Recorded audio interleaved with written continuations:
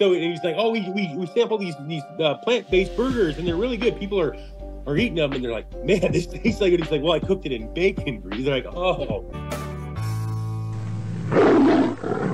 Hey guys, thank you so much for supporting us and watching our videos. If you'd like to support us some more and get some of our merchandise like this awesome apron, be sure to check out our website at thecarnivorerevolution.com. Hey everybody, welcome to the Carnivore Revolution. I'm Serena and my guest today is not a carnivore, but very interesting, very nice, and you guys are gonna love this because he's a butcher. So we're gonna talk all things meat and I can't wait to talk about it. Anthony Bartleston, thank you so much for hanging out. You guys know him as the Meat Dad on Instagram, TikTok, Facebook, everywhere, right? Everywhere. The meat dad, even at The home Meat now. Dad. So awesome. So awesome. So I want to know, like, as a kid, did you grow up thinking, hey, I want to be a butcher? I mean, how did that happen? What made you want to be a butcher? No, it was just random. It was random from the get-go. I was a bagger at a grocery store, and I was a kid, 18 years old, and all of a sudden they needed some help in the seafood department, and I'm like, man, I'd rather do that than go bag stuff and and then go get all the carts. So I went to the seafood department. I learned a bunch about fish, and then as I was doing it, I would help the meat guys at nighttime. So I'd help them stock stuff and just do some stuff, and they offered me an apprenticeship to become a butcher, and I had no idea what I was getting into. I just knew that I enjoyed steak, and I said, "All right, let's do it." So I got myself into a 2-year apprenticeship, became a union butcher, and from then on, I've done it for the past 20 years, on and off from different places, different states, and yeah, it's been incredible. It's been an incredible journey. That's awesome. Now, Anthony has, like I said, more than 1 million followers on all of his different platforms, which I think is super cool because it has been very helpful. Your videos are very, very helpful to people who don't know how to do these things, like buying a whole chicken and being able to cut it up in different slices of meat. I mean, recipes, your videos are really, really engaging. What made you decide as a dad and a butcher to start creating that kind of content? So I wasn't really a content creator, let's just say. I kind of fell into making content, just showing people a couple videos about how to break down chickens and stuff like that. But what I really ended up seeing that people got engaged with is saving money, but not only that, like getting it done themselves and doing it themselves. So I kind of looked at this whole thing of like what everyone was commenting, and I'm like, wait a minute, people really want to know about how to break this stuff down and do this. So I kind of flipped the butcher role reversed. And so what we've always learned to do is we've learned to make as much money on everyone as possible, right? And so you break down a big chunk of meat and then you get 5 different cuts. Well, these 5 different cuts are all going to go for different prices. So one's a center cut, one's for stir fry, one's for ground beef, one's for stew, and then it's all the same piece of beef. And most people don't think about it. They're just like, oh, there's stew meat, or oh, there's stir fry, whatever it may be. But the way that I see it is like, this is a big piece of meat. How much did this cost to start with? And so if you just think about it like that, all right, now I have a top round. If you buy this thing whole, it's $3.99 a pound, right? But if you buy it over here already cut, it's $5.99. Or buy this piece over here, it's $6.99 or $7, whatever it may be, your ground beef. And so all these things end up adding up.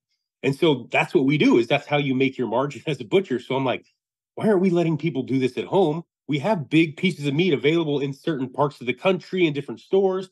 Why don't I just start teaching people? And so I just kind of was running more with like, hey, this is how you can get a good piece of meat at an affordable price. And then I started doing it with chicken and turkey and then pork. And it's just like, wow, I guess this is really helpful because we don't learn this. This is something I grew up eating boneless, skinless chicken breasts because that's what my mom got.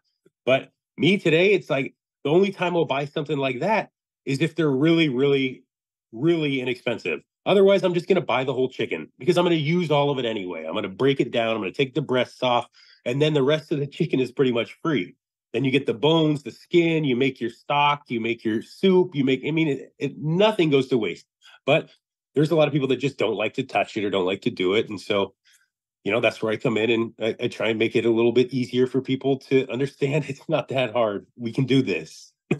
Yeah, I was really funny about raw meat before I became a carnivore. I mean, even as a 47-year-old mom of 4, I had a really hard time. Like when I would make chicken, it always had to be from frozen because I didn't like to touch it.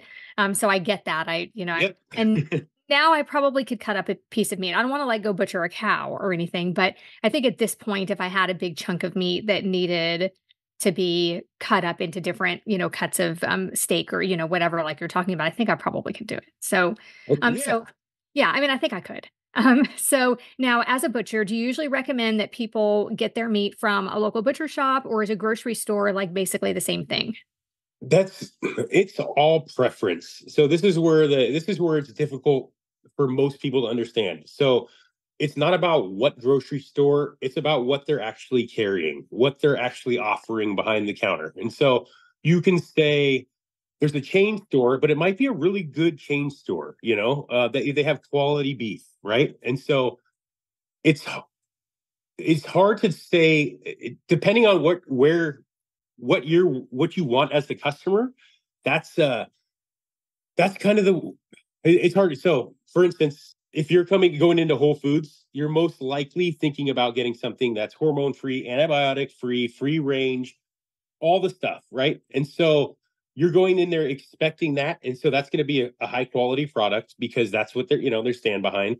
And it could be the same thing at a local butcher shop. You have to kind of understand and they got to explain their process. This is free range, this and this. So we have a local place next to us, that's close to me, that it looks beautiful. They have nice counter, but their meat comes from Cisco.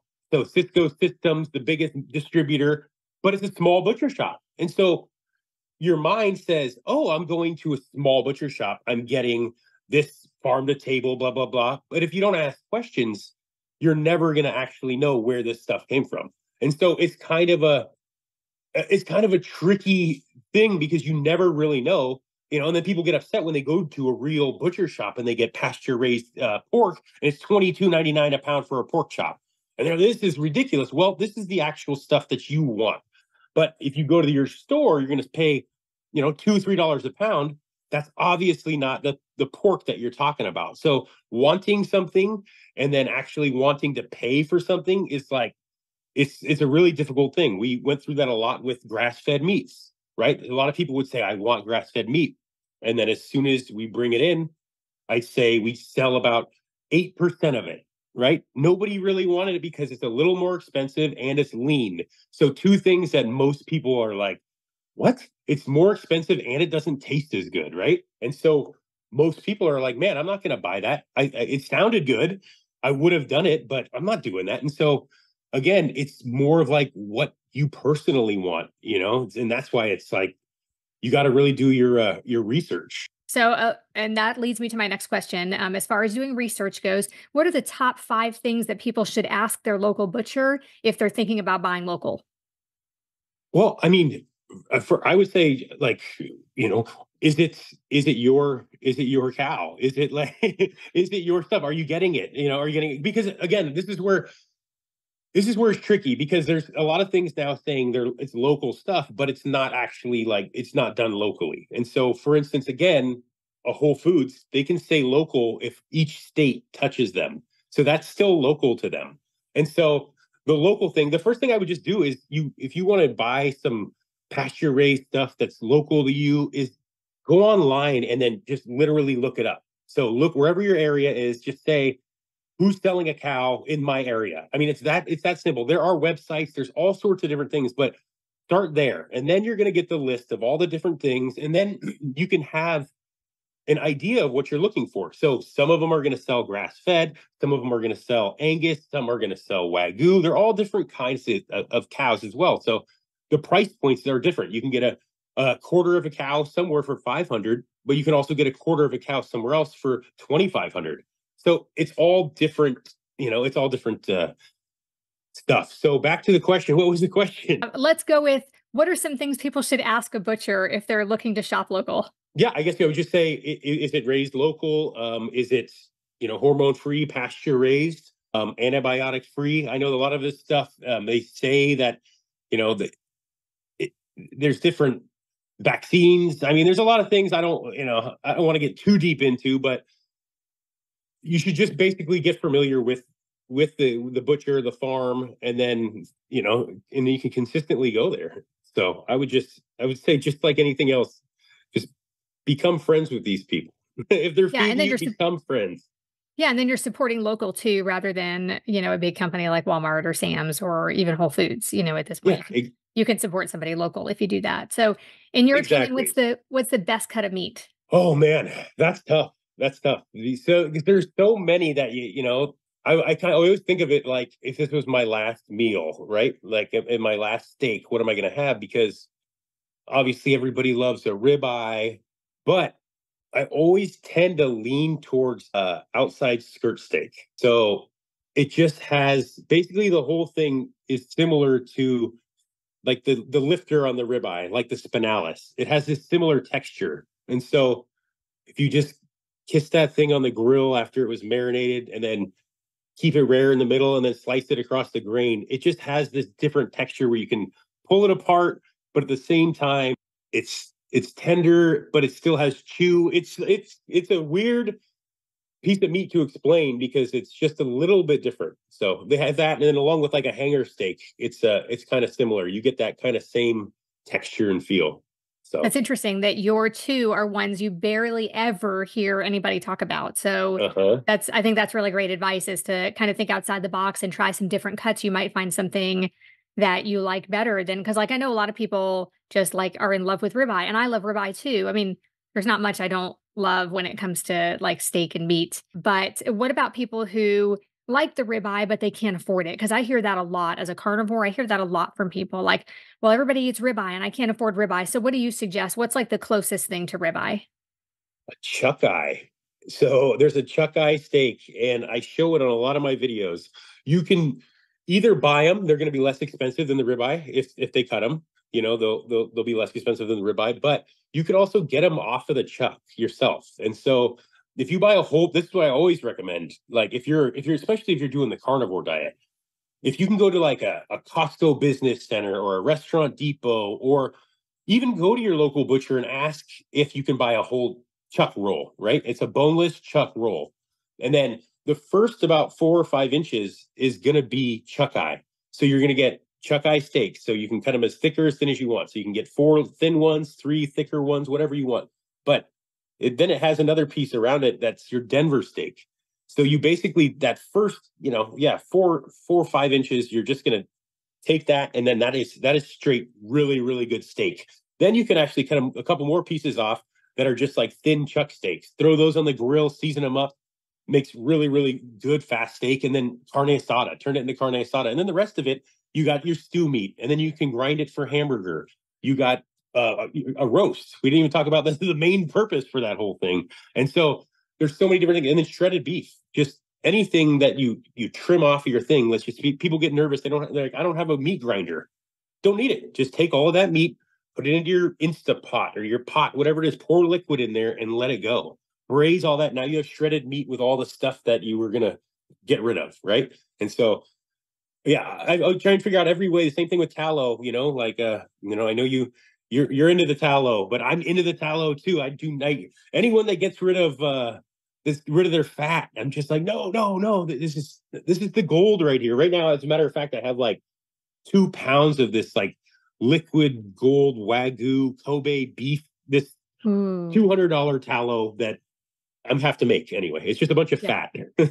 Yeah, and people don't know that you can actually go to your butcher or you can go to your grocery store. A lot of times they'll give you the beef fat for free after they trim it. My favorite is ribeye fat, so I will go to my butcher. I think he charges me 99 cents a pound maybe or something. He was just going to throw it away. So what does he care? But the ribeye fat is my favorite. And sometimes I will just cook that like it is and eat it crispy. I mean, there's really just nothing like some really good ribeye fat.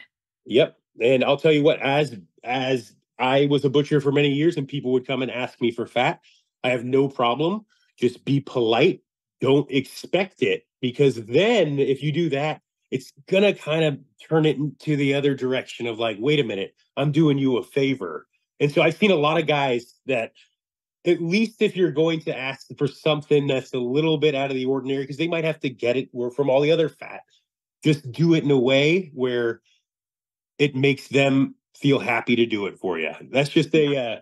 it's a thing, I guess, for anything. But I remember just there's a lot of guys through the years that are like, why am I going to do this for you? We're just so rude and forceful about give me this. Yeah. And we're like, oh, we don't have to. So right.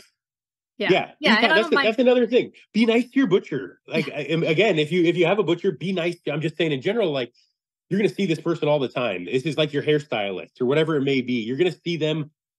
Just treat them kind, and then we're going to treat you just as good back because if you're happy, it's going to make us happy. It's like again, it's just that it's another rule for the world, right? Yeah, Just absolutely.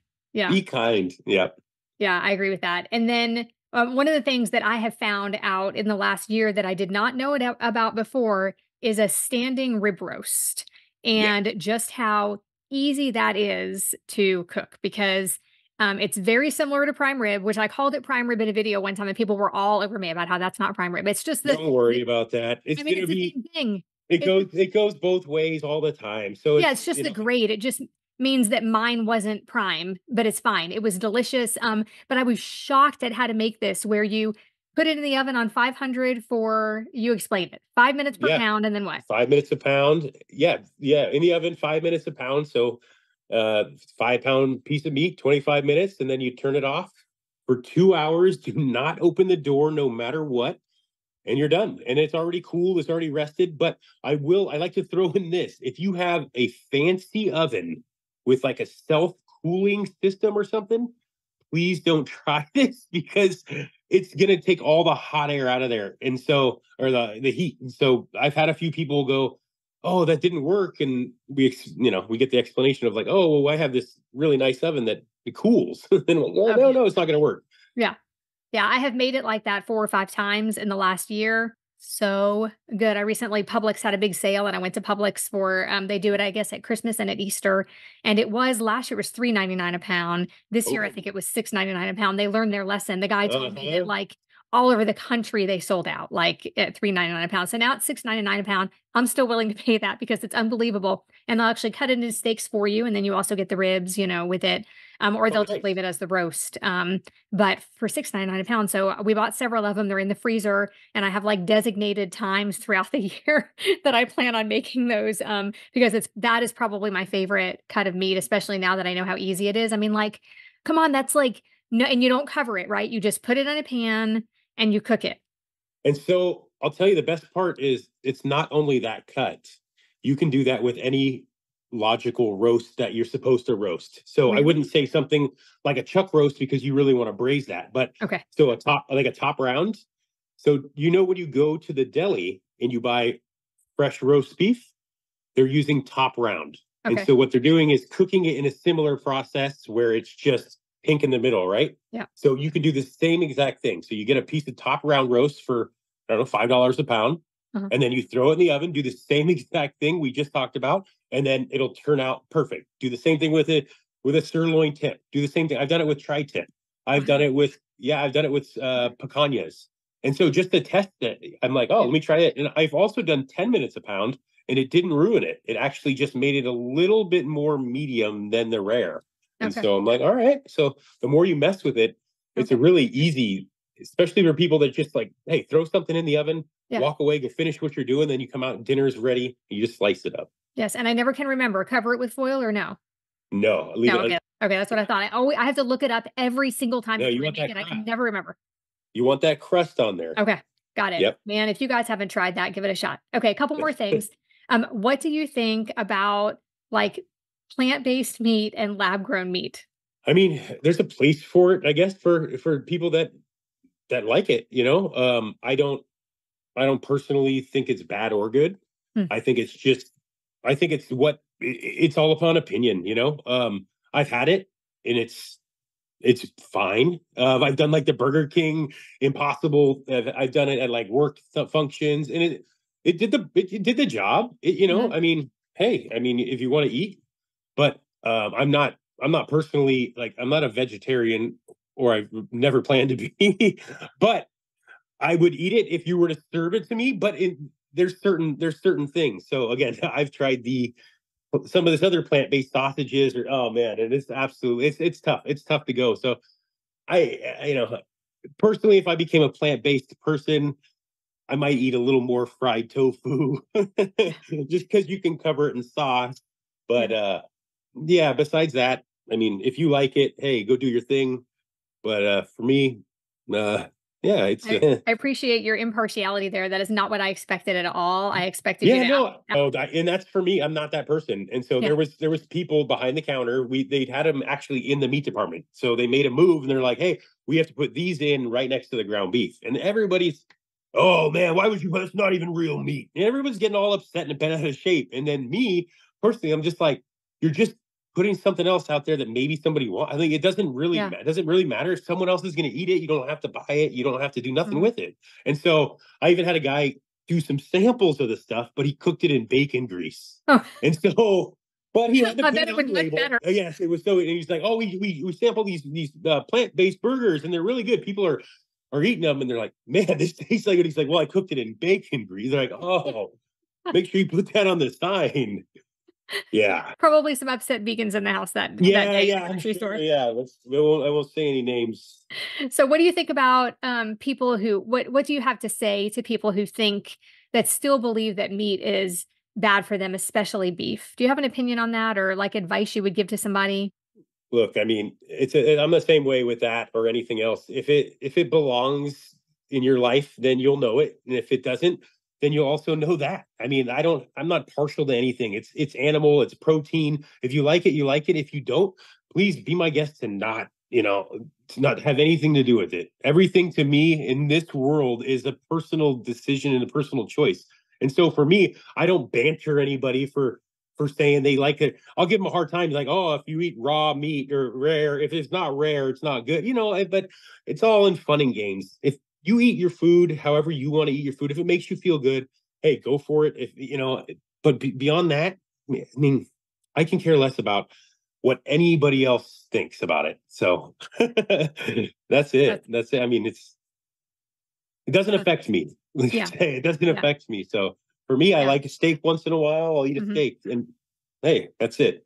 Yeah, that's very refreshing, because so many people are just so, like, negative and they like, even hateful, in some things, I mean, I have shared my share of opinions and memes about it and things like that, but ultimately, you're right, like, if you just eat what you want and, I do believe meat is super healthy, I believe it has all the nutrients that I need, has way more Yes, nutrients than kale, way more nutrients than any plant-based meat, like, I would rather just have the real thing, but you're right, I mean, there's room for all of us.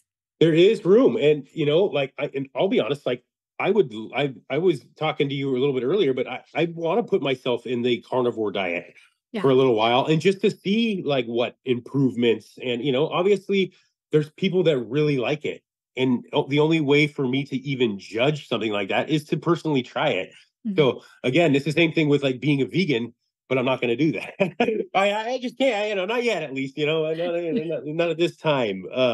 But no, I find it intriguing because Yeah. if it is making people actually feel better, like not only physically, but mentally, there's something behind it. Yeah. So whatever it may be, if it's just the meat or if they just stopped eating all the carbs and Yeah. stopped eating all the junk, because I've been in, the random, like I've had paleo or I've done this or this, and yeah, man, you feel a lot better. You You feel a do. lot better when you're not eating a bunch of junk. Yeah, You do. definitely. That's true. You feel a Oh lot yeah. better. Okay. If you go carnivore, you're coming back on so we can talk about it, right? All right. I Yeah, got you. I got you. Yes, for sure. absolutely. Okay. Anthony, this was a refreshing and pleasurable 30 minutes. I really appreciate you doing this for me. I appreciate it as well. This was fun. Thank you so much. Very educational. Anthony, thanks again. And we'll see you next time here on the Carnivore Revolution. All right. Bye. That was good. Thank you so much. That was very good.